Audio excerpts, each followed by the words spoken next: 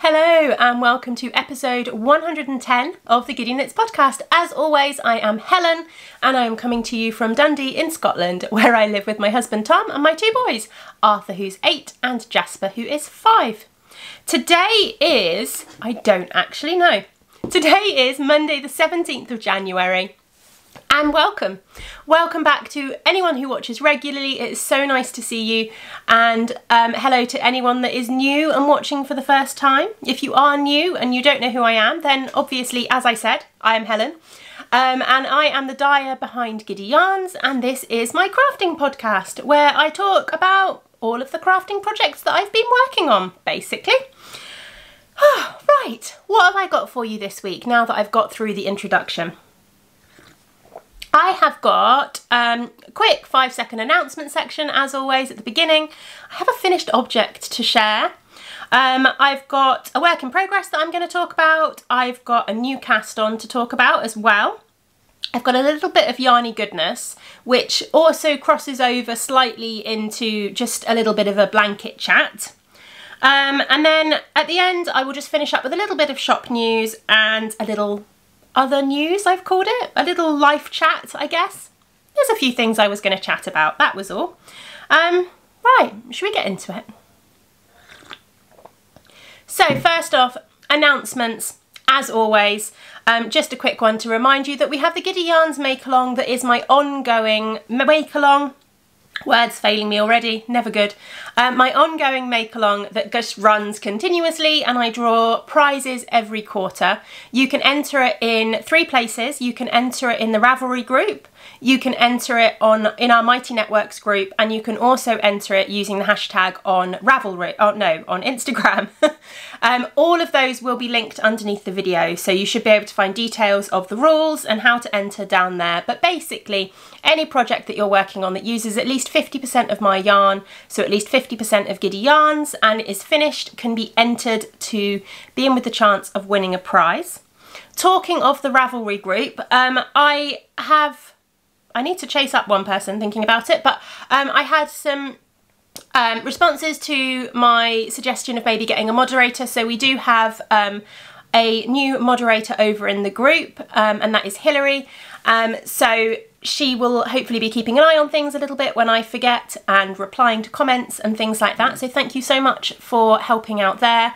And if anybody else fancies having a go at moderating, then by all means give me a shout. Also, I don't know if I can do it in the Mighty Networks group as well. Possibly, I might be able to. So, yeah, the more the merrier.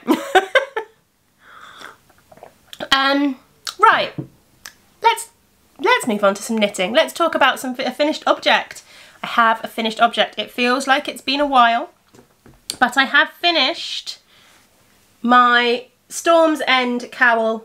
Excuse the slightly dodgy blocking, hence the little knobbly bit in the middle there. I couldn't find my blocking pins for some reason, so I just had to use normal pins. I couldn't find my blocking, what are they called? Like, I've got the Knit Pro blockers that create a much nicer line, so I just had to use some normal pins. They're probably somewhere in the garage, but it's a little bit chaotic in there at the moment. But yeah, here it is, all finished. I will give you a bit of a close-up, without dropping it in my tea, hopefully, so you can see the texture there. I blocked it gently. I didn't block it I could have blocked it a lot more firmly, but I didn't want to block it too firmly. But I like the effect you get with those garter sections in with the stocking stitch sections. And I'm really pleased. I just love these colours so much. I'm so pleased with this whole combination. There's something about the fact that I've designed the pattern and I've dyed the yarn, and they work together so well that I'm just ridiculously pleased with it. So somebody asked me the other day on Instagram whether I would have kits. I probably won't have kits ready for when the pattern is available. I'm planning on having the pattern available by the end of this month. I've got quite a lot to do because I'm having a shop update at the end of the month, so I've got quite a lot planned, and I hadn't factored into that dyeing kits for this. So what I might do is pop up some pre-orders, and then I can get them dyed up in the beginning of February. So I might do that. But yeah, if anybody would be interested in kits for this, then just let me know whether I should pop some in the shop. But I will be doing kits for shows and things like that. So I will definitely have kits for East Anglia Yarn Fest in March, and then any of those will go on the website as well. I'm also hoping to do some slightly brighter kits. So I have a pastel rainbow kit and a brighter rainbow kit, and they'll be available with the pattern. So there we go. It is all finished. I could put it on, couldn't I? Ooh, there we go. It's a nice, my original sample, I think I said this when I showed you the original sample. The original sample I knit with the wrong size needles. I knit it with a 4mm needle, and then when I wrote the pattern I decided actually I didn't like that needle gauge as much, so I wrote the pattern, I suggested a 3.5mm needle, and I'm much happier with the 3.5mm needle. It's a much tighter gauge and it fits better. So there we go. One rainbow cowl. Yeah, I don't know what to say. It's a really simple pattern. It's just knits and purls and you knit in the round. So it is a very simple pattern. There are quite a few ends to weave in, but what I tended to do, and actually well, you can see the back, look, there you go, there's the back where you can see where I've woven my ends in. You could potentially maybe use helical knitting techniques to change your colours, possibly. I'm not sure how that would work, but if that's the back, I don't think it's too bad. And I wasn't particularly careful. In the end, what I actually did was I knit or purled my, let me just see if I can show you this. Hang on a second, it's going to be easier if I fold it up a little bit. I actually purled, let's see if you can see this, if my camera will focus, there we go. I actually purled the tail yarn into the first row as I went along, so I just held it double for a little bit, and unless you look really, really closely, you can't really tell from a distance, but it meant I didn't have to weave in as many ends, which I was very grateful for. So there we go, one finished object, and it is nice to have something off the needles, and it's also one of the projects that I was hoping to get finished in January as part of my little minimal January goal. Talking of January goals, let's move on to my work in progress, because that is another thing that I'm hoping to get finished during January. And that is of course my Cupid's Arrow wrap, which I've talked about this bag before. I love this bag. This bag is from Ellie at Craft House Magic, and the pattern is by Ellie at Craft House Magic, so it seemed fitting. The yarn is not. The yarn is the 2020 Spectrum Fibres Advent Calendar, and the pattern, as I'm sure you're all sick of hearing by now, is the Cupid's Arrow wrap. I'm going to move that because it's going to block the light. Which is, as I said, a pattern by Ellie at Craft House Magic. This is the pattern. Da, da, da. And I have added again a couple more colours since I last showed you. That little progress keeper is where I was the last time I showed you this. So I've added 2 more colours, and I've just started on the next one. So I'm just moving from this kind of pinky peachy combo into this yellow speckled combo. So I'm just at that point. So I'm getting then. I am now on colour, I should have checked this before I recorded, 1, 2, 3, 4, 5, 6, 7, 8, 9, 10, 11, 12, 13. I'm just starting colour 14. I was hoping to get this finished by the end of the month, and what are we now? We're now the 17th. So I could potentially, if I have a few more evenings. I have discovered now that I can knit on this and read my Kindle at the same time. So that has been quite nice. Tom has been playing some computer games in the evening, and I've been able to just sit and read my Kindle, keep half an eye on his computer game, and knit on this at the same time, which has been quite good. So it is slowly getting some progress. I'm really curious how it's going to look overall, and I'm quite glad to be moving out of the pinks, because there were a lot of pink. So I am quite glad to be moving out of the pinks into more yellowy colours. I think I'm going to get these out. So these are the next few colours, I think. We're heading kind of yellows, and then we're heading into greens, and then heading into blues, and finishing off with the blues, I think. That's the plan, at least. So we're getting there. You can see the rest of the me's just in there. We're getting there with it, slowly. Is anyone else still working on 2020 Advent projects? Yeah, it does seem a little bit daft. I've got so many ideas for the Advent calendars that I got in 2021, and to still be working on a 2020 Advent project it does feel a little bit daft. But I will love it when it's off the needles, and I will be glad to get it off the needles.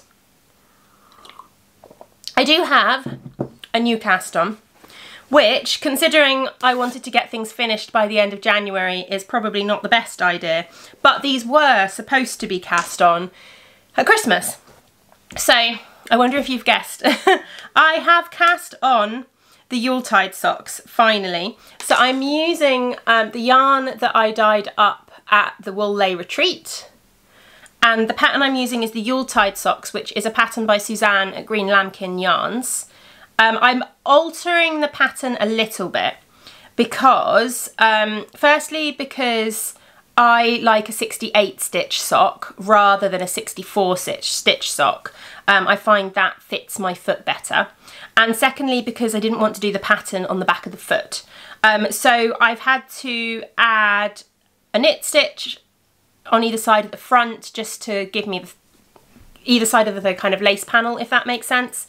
Yeah, and then I'm not doing the pattern on the back. So anyway, this is where I'm at. So this is the patterned front of the sock. It's got this gorgeous kind of fake cable for the cuff, which was really fun, actually. I really enjoyed that.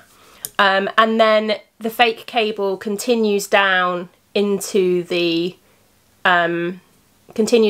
pattern of the sock as well, which did take a little bit of rejigging the stitches on my needles, because I had extra stitches on the needles.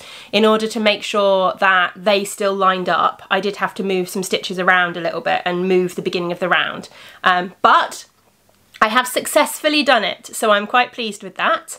And then, as I said, I'm just doing the back of the leg. I still did the cabley rib, but I'm just doing the back of the leg plain stocking stitch. So yeah, not masses done. It is a relatively simple pattern.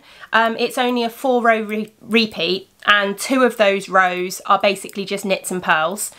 So that makes it really quite nice and simple. It's not an overly complicated pattern.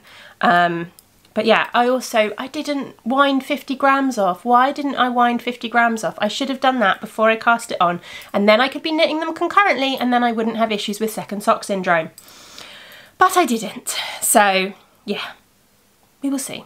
I haven't, talking about second sock syndrome, I haven't cast on the second sock of my Christmas Eve cast on socks, my Christmas Day Chaos. I haven't cast those on yet, so I really need to do that this week, because I could do with some vanilla sock knitting on the go, actually. But there's something about casting on a rib. Does anyone else get this, or is this just me? There's something about casting on a rib that you just put off, like the idea of having to knit the rib so that you can get to the more relaxing, mindless knitting. I don't know why. It's ridiculous. But maybe I'll do that this afternoon. But yeah. 1 pair of patterned socks on the go. I want to knit more patterned socks this year. I really like them, and actually when I reach for socks in my sock drawer, I quite often reach for the patterned ones. I find I enjoy wearing them more. So I definitely need to knit more patterned socks this year. Here's a question for you. What is your favourite sock pattern in terms of, like, in a patterned sock? What is your favourite sock pattern? I have so many in my Ravelry library that I probably don't need more recommendations, but I love recommendations for patterns. So let me know down below in the comments what your favourite patterned sock pattern is, because that'll be interesting to know. So that's not all the knitting, actually. We're going to move on to Yarny Goodness. And as part of that, I'm going to talk about a blanket. So you're going to see a bit more knitting. But to start with, I have got 2 little bits of Yarny Goodness that arrived in the post this week. First of all is one of the yarn clubs that I have signed up for this year, and that is Hannah at Chromatic Yarns, or the Corner of Craft, however you best know Hannah. She is doing a Knitical Roll yarn club, which is inspired by campaign 3 of Critical Role. Tom and I are currently watching campaign 3. We both have finished campaign 2 and we are now watching campaign 3 and keeping up to date with it. So I couldn't resist signing up and doing the yarn club and getting all the campaign 3 inspired yarns as we're watching it and as it's going along. So this is the January skein. And isn't that gorgeous? It is absolutely stunning. It is called I Want to Stay Up and See the Sunrise, and it is inspired by Bertrand Bell. I won't give any spoilers, but yeah, it is inspired by Bertrand Bell, one of the characters, and it is absolutely stunning. Such a beautiful colourway. I've got no idea what I'm going to do with these. I think I'm just going to collect them throughout the year and then I'll make a decision. But at the moment, this one is screaming, hello camera, come back and focus on me. Thank you.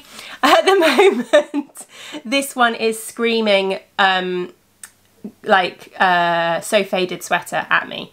I love the idea of maybe being able to put a few together and knitting another So Faded Sweater or something like that, or just a garment and using multiple skeins and doing something like that with this. Stunning, isn't it? I'm gonna hopefully get all of these throughout the year. That is my plan. The other club that I'm going to be doing during the year is Erin, Henny Penny Makes' Colour Therapy Club, because she's doing a 2nd year of it. And I was talking, if you remember, last time I talked about this blanket, I was talking about wanting to make it bigger because I didn't feel like the 12 blocks that I was going to be creating was going to make a big enough blanket. So when she said she was going to be doing another year of it, I thought, well, that's perfect because that's how I make it bigger. And I get the scrappy sets from Erin. She does a variety of different options. I think you can get them in 10 gram, 20 gram minis. But I get the little 5 gram scrappy bobbins. This is going to crinkle a second. And the last 3 arrived today because I forgot to order a couple of them and Erin held some back for me. And then I remembered to order the last one and she sent them all in one go. So I think purple, that's the purple set. And then there's a brown set. How well you can see these. I should have taken there's a brown set and then there's also a grey set. So those arrived, but I thought we'd have a quick look at all the other sets and all of the bits that I'd done so far. So I've actually made 1, 2, 3, 4, 5 of the blocks so far. So January last year, so January 2021 started off with pink. And I'm making the Stitch in Time blanket, which is a pattern by Kay Jones of the Bakery Bears. So the first one is pink. And then I have got the second one was red. Then we had orange. Then we had yellow. And then we had green. And then I'm currently working on, or at least I think I've cast it on. This is where we find out. Oh, I've kind of cast it on. So I've lost the needle actually. It's probably under the sofa somewhere. I have to hunt that down before I can carry on with this. Then we had like teal turquoise. So I've just sort of started the first square. And then those are all the colours in the teal turquoise selection. And then I've got the other ones in here. So then we have got, did it go blue or did it go, hang on. Yeah, so then we've got, how does the Alpha Rainbow go? Green, teal turquoise, so then it would be blue, the blue set. Then there is an indigo set. And then there's also a violet set, which is noticeably different to the purple set. So I really want to pick this up and carry on with this. But I also really want to get those projects finished that I was talking about. I've also been saving, because you get, trying to not crinkle, because you get 10 scrappy bobbins in each month of the club. I have been setting one aside each month because I'm only using 9, and I've been picking out one of the semi-solids and I've been setting them aside each month to then use them in a pair of scrappy socks. So I'll have like a pair of rainbow scrappy socks to match the blanket at the end, which I'm going to continue doing. So I've definitely 1, 2, 3, 4, 5, 6. Yeah, so I've got 6 in there. You can see there sort of pink, red, orange, yellow, green, and then that sort of turquoise colour there as well. So I'm going to keep doing that, but I think I'm going to do a pair of scrappy socks with the 2021 version, and then I'll do the same and I'll do a pair of scrappy socks with the 2022 version. So yeah, I also have a whole host of little tiny scraps left. I don't know how much is on each of these, but they need to get wound off at some point and stuck into a magic knot ball so that I can put them into my Mild Mayhem blanket. But yeah, so they're my clubs. My plans for clubs this year are to get the Chromatic Yarns Club and also to carry on with Erin's Colour Therapy Club. And then, as I have been, I will dip in and out of Laura at Bumbling Yarns. I'll dip in and out of her Scrappy Club as well. But yeah, here's another question. It's all about the questions this week. What clubs have you signed up for? Excluding mine, obviously, because I know there'll be a number of you watching this that have signed up for my club, which I'm very, very grateful for. And Peter Rabbit has all been dyed, and I've just suddenly had a moment's panic that you might be able to see it, but you can't because it's on the floor behind me. Peter Rabbit has all been dyed. My camera is all over the place. I'm moving around too much. Peter Rabbit has all been dyed. And it's mostly been skeined. I've got the last little bit of skeining to do today. And that will be all done. And then this afternoon I am planning a test run for the Hobbit Club, for the what's it called? Middle-earth Minis Club. I've got a test run planned for the Middle-earth Minis Club. I have got all of the colourways planned out for the Hobbit for the next 3 months, and I'm excited to start dyeing them. I'm terrified to start dyeing them because I have an idea in my head and it's always scary to know whether that's going to work, but fingers crossed it will. I am test dyeing those this afternoon. Right, what else was I going to talk about? Shop news, I guess. We'll move on to some shop news. So, as I said earlier, I've got a shop update planned on the 28th of January. It should be quite a big shop update. I'm hoping to get everything done for it. But I'm hoping to get a little bit of poinsettia, which was one of my Christmas self-striping colourways. I know a number of you were disappointed to have missed out on it, so I'm going to try and get another batch up for this shop update. I'm hoping to have the full Narnia collection dyed up and ready to go. I've picked out 10 colours. I was going to bring the minis so that I could show you which 10 colours I've picked, but I've forgotten to. I will share them with you next week. So I've picked 10 colours, and what I'm going to do is I'm going to dye up 100 gram skeins of those colours, and then I'm also going to put together some little mini bundles which have got 10 gram minis in. So obviously if you didn't get the advent calendar, then you've got you can get sort of 10 of those 24 colours available in these little mini bundles, as well as full skeins of some of my favourites from the collection. And then I've also got a brand new Valentine's sock set that I'm going to be releasing, and I've also got a bit of a fun plan with colour of the month. So in fact, do you know what? Let me just sort some of this mess out, and then I will tell you about my fun plans for colour of the month. Okay, colour of the month plan. So I wanted to do something that was just going to be daft and fun and just enjoyable for me. It didn't necessarily fit with my normal style, or it didn't necessarily fit with any of the kind of choices or inspirations that I normally use. And over New Year, we got, as a family, we got a little bit obsessed with the Wombo Art app, which is, oh, I'm just going to see if I can try and find it. Where's it gone? Here it is. So it's, I don't know if you'll be able to see, it's this little app just there. No, you're not going to be able to see that, are you? It's not going to... Anyway, it's called Wombo Dream, and it is a free app that you download, and it creates it's basically artificial intelligence created artwork. So you put in a prompt of some kind and you choose an art style, and it will create a piece of digital art based on that art style, and every time you put, even if you put the same word in, you get something different. And it was just really fun, and the boys absolutely loved it. And over New Year we had so much fun.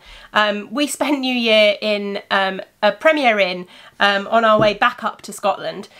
So we were trying to entertain the boys, and we had so much fun doing this. And I thought, do you know what would be really fun is if I just went through and put in each month as a prompt and saw what artwork would be created. So we did that. So I put in January, and I can't for the life of me remember which art style we picked for any of these, but I put in January as a prompt, and this is what we're going with. I will pop it up on the screen because holding up my phone is not going to work. So this is the prompt that came up, the picture that came up when we input January into this app, and this is the piece of artwork that I'm going to use to dye up a colourway. And I think each month I will just dye up I don't know quite what, whether I might do sock sets actually, because that's always quite fun and they're quite popular. So I might dye up some 100-gram skeins and some 50-gram skeins and just put together a few sock sets. They won't be, I won't necessarily repeat them very often. It's just a bit of fun, basically. It gives me a chance to be creative in the pans without having to think very carefully about what I'm dyeing, and it just seemed fun. Anyway, I've rambled about that for ages, but yeah, each month we're going to create a colourway based on one of these pieces of digital artwork, just for fun. So that's everything, I think, that's going to be going into the shop update. Yeah, on the 28th of January, hopefully, at 7:30, I think, is my new update time. It seems to have been working quite well. It falls just between the kids' bedtimes, so I don't tend to forget about it.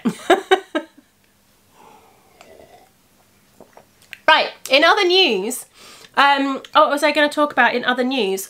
Week in vlogs. I had initially planned, apparently, according to my diary, to do a week in vlogs this week, but it completely threw me when I looked at my diary this morning and realised that. So I'm going to do it next week instead.